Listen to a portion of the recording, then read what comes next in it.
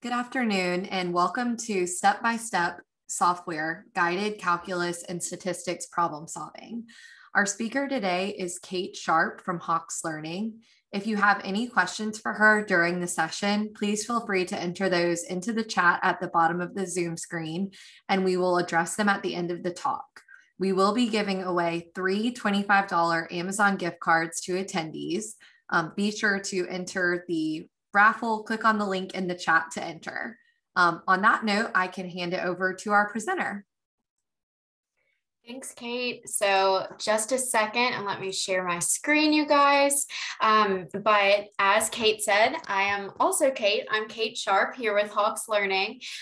Really excited to be presenting to you all, and I appreciate you being here. So we are going to be talking about step-by-step software guided problem solving, and I will jump into our software to show you exactly what that looks like within the student experience. So let me just switch my share here and we can get right to it.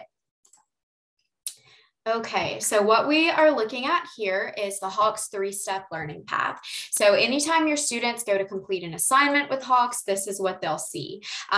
Just to briefly explain, and then I'll really jump into the step-by-step problem solving. The Learn mode is what houses the multimedia presentation of the textbook content.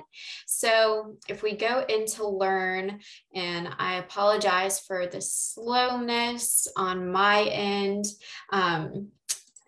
this is going to match what's in the textbook and the ebook word for word. It's just all of the content. As I mentioned, the only difference is that Learn is only going to show a few pages, whatever the content is for the particular lesson your student's working on, rather than the entire ebook. So make it a little more bite-sized. And then it will also include some interactive components like videos. So you can see we've got a watch button. We will have lesson level videos for our lessons, as well as some example level videos scattered throughout.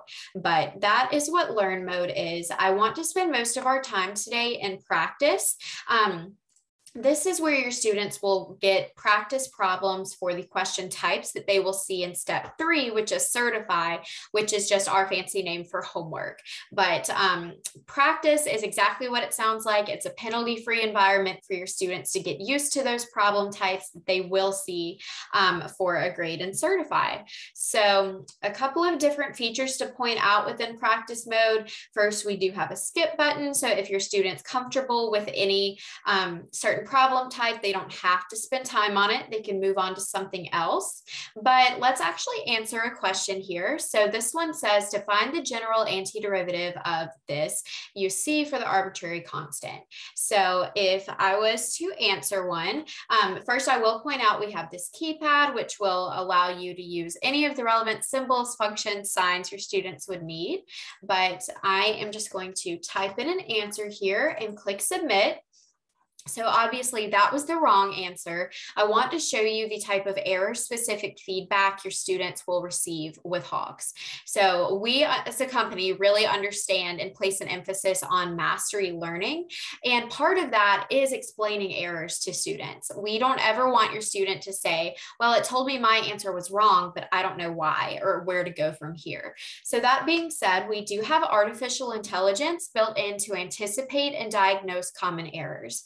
So if your students click explain error, that is going to bring up really specific feedback for them. So it will tell your student, of course, here's what you were asked to do. Here's your answer. The answer you entered is incorrect, but we don't stop there. We're going to tell them why. It appears you found the derivative of this instead of the antiderivative. Recall, here is what you should have done. So now your student knows exactly why their answer was wrong and the steps they should have taken or the formula they should have used to do it correctly. So again, you'll hear me say it a lot, but we really understand it's the why behind why your answer is wrong or why the correct answer is the correct answer. That is important to learning. So your students will receive that very specific feedback. And now that they know what they've done, they can go back to practice and try something else. So let me actually try and answer this a little bit different way. Let's do this. And then keyboard, I'm going to add an exponent, or excuse me, I forgot my x, 9x squared. I'm going to arrow over to minus 11x. Say we submit it this way, they'll still receive error specific feedback, but different feedback based on this error. So just to show you, this says, here's what you were asked to do. Of course, this was incorrect, but this time it appears you forgot to include the arbitrary constant. Check your work and try again. So again, no matter what mistake your student makes, we will try to anticipate it and give them that very detailed feedback so that they can understand why. But you all see step-by-step learn and solution built into the explain error feedback as well. We definitely are going to talk about the step-by-step feedback today. So tutor, the explain error will obviously give your students feedback on what they did wrong after they made a mistake. But if we click back to practice, you'll see that we also have this tutor button on all of our screens. So if your student needs some help getting started, they can click tutor and it will automatically bring up step-by-step learn and solution. So this problem just has 2 steps, but you can see this will walk your student through every single step of solving that problem. Again, we want them to know exactly why the correct answer is the answer and exactly how we got there. So you can see step 1 of 2 for this problem is we need to write the general antiderivative of this. So if your student knows the answer, they can submit their answer here, type it in the box, and that's fantastic. If not, that's okay too. They can click display the step answer, see what it is, and then click next. And now they're on step 2 of 2. And it will continue to walk them through until they've gotten through every step of solving the problem and have landed at the answer. Excuse me. And then within the tutor mode, we also have learn built back in, which is that instructional content that you saw briefly in step 1. So this might seem like a small thing, but it's very popular with students because if they want to go back and review the content, they don't have to exit out of their homework and pull it back up to do so. It's just seamless.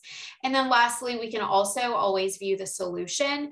But again, keeping with the Hawks mentality that it's the explanation of why and how to get there that's so important, we are going to show them exactly how we got there.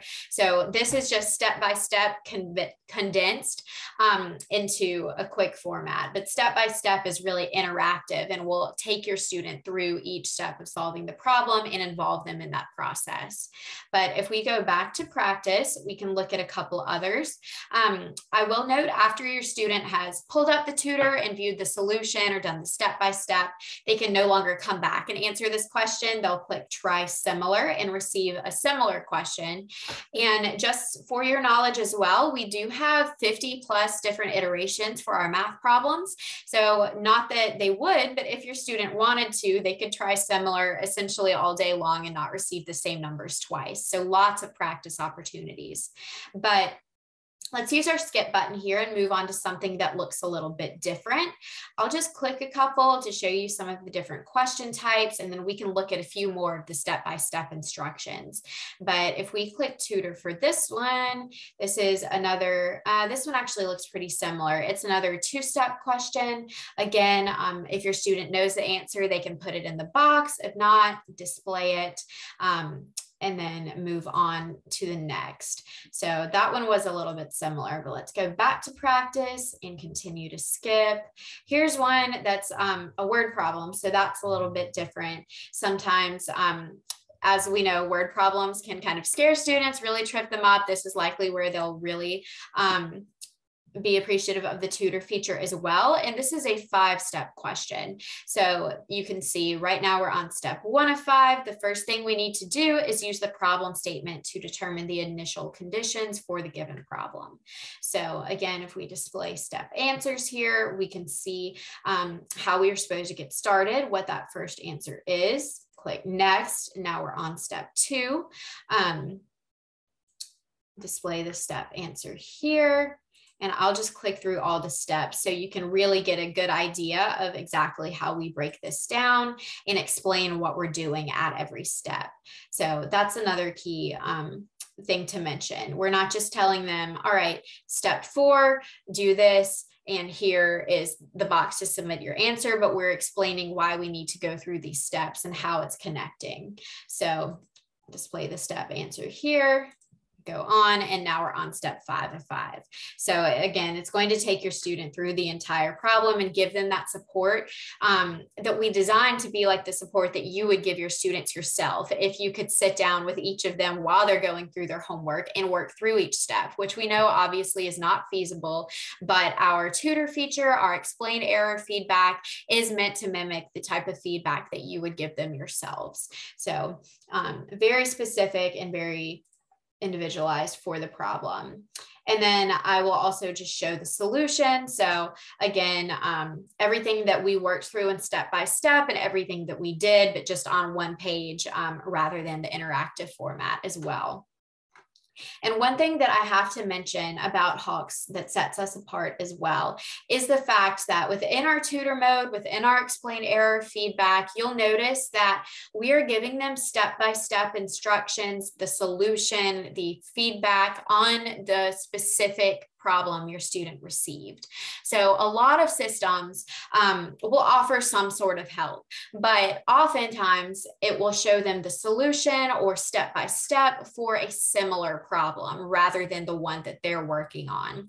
And what we find is when that happens, students are often just kind of doing the plug and chug method and saying, okay, well, in my problem, the 35 was a 33 and the 3 was a 6. And they're just trying to kind of sub numbers out rather than if we just give them the step-by-step and the solution and the feedback for their specific problem, it allows them to really focus on what they did and how to get to from one step to the other and look at the problem as a whole rather than just trying to switch numbers. So again, really trying to encourage mastery and actual learning rather than just getting the answer for the sake of getting the answer. But at any point during tutor, your students can go back to practice. They can continue trying similar questions. Again, 50 plus iterations, so they can try similar as much as they need to until they feel good about the question type, or if they've already got a question type down, skip and move on to something else that they do need some more work on. One other thing I'll just mention since we're here in practice is the send to instructor button.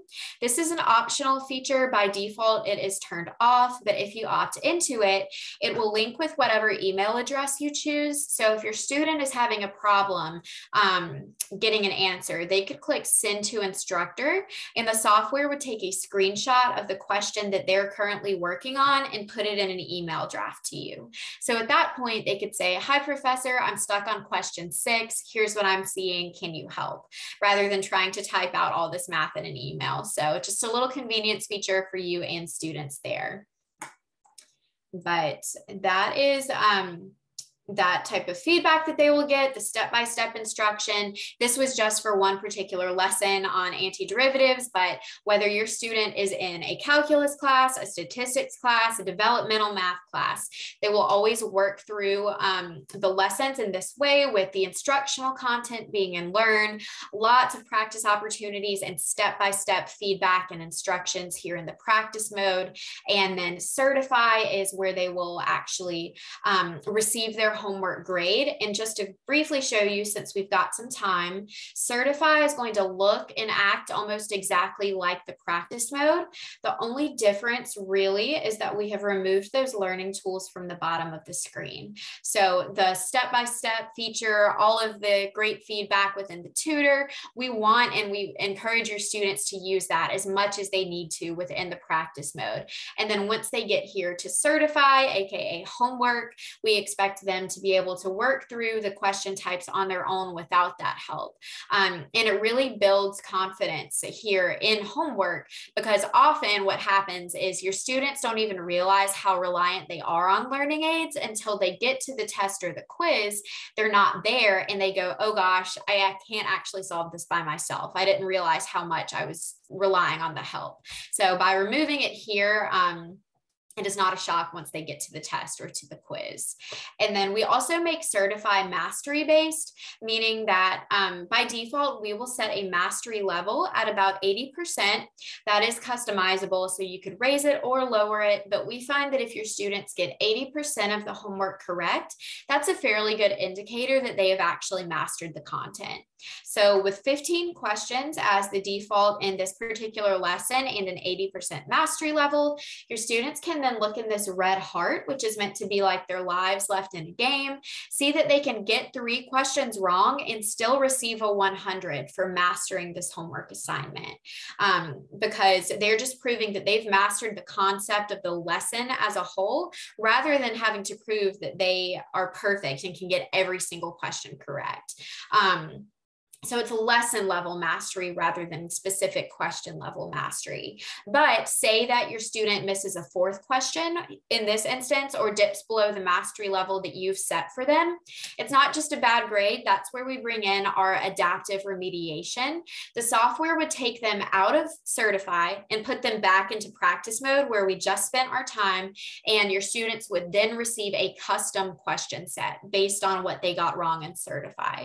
So it's really tailored to each individual student and what they specifically need to work on, which we only think makes sense because every student in your classroom is likely going to struggle with something a little bit different than the student sitting beside them, and they're all going to learn at their own pace. So this approach allows them to do that. And then keep in mind, once they're back in practice mode, they have the learning tools again. So that tutor feature will be available for them. It will then show them how to work out those problems step by step in that interactive format. They can also review the textbook content. They can see the solution worked out if they need to. And then, of course, as you saw, if they make a mistake, they will get that very specific feedback, letting them know what they've done. So just really customizing the learning path for each individual student and targeting their specific needs. But with that, I will stop sharing or switch my share back to our presentation. And we've got a couple of minutes, so I am happy to take any questions, but I really appreciate the opportunity to present, and thank you guys for being here.